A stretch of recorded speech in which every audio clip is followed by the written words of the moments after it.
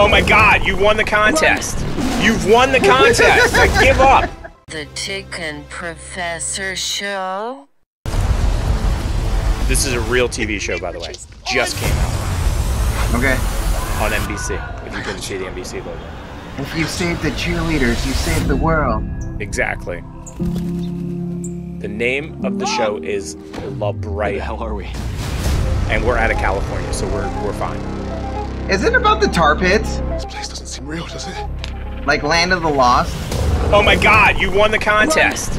You've won the contest. Like, give up. We stick together, we got a better shot of surviving. The contest has been ruined. Maybe someone's out there. I literally was going to have you say, what 4-word other TV show does this remind you of? And you've already guessed it. It was one of my favorite TV shows ever. Living in the Land of the Lost. Man. Yeah.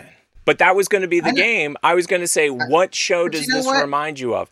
Because what happens is, and you've already nailed it, like they literally stole Land of the Lost. And the people that have never watched Land of the Lost are like, don't watch the movie, watch the TV show. Do not watch the movie. I don't care whatever remake of the TV show it is, it's better than the movie. Yes, 100,000%. So anybody that's old enough, like, understands this, but like if you're of a certain age, you don't even know what Land of the Lost is. Right. Slee Stacks, not a thing.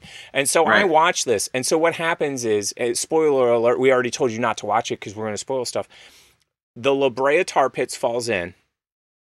People fall into the La Brea tar pits, and surprisingly, they go to an alternative dimension. It's literally Land of the Lost. Literally. And the only difference is you don't have to find some crazy cave with some crazy waterfall, and you got to be a cousin of whoever's on the show, otherwise you can't go down the waterfall. Did you ever notice that? Like, whenever they needed a new castmate, it was like, oh, my cousin's going to come, and then my uncle, and then my aunt, and then a friend of my uncle cousin's aunt. Yes. It could never be somebody new. Like, nobody new ever found that cave, ever. Right.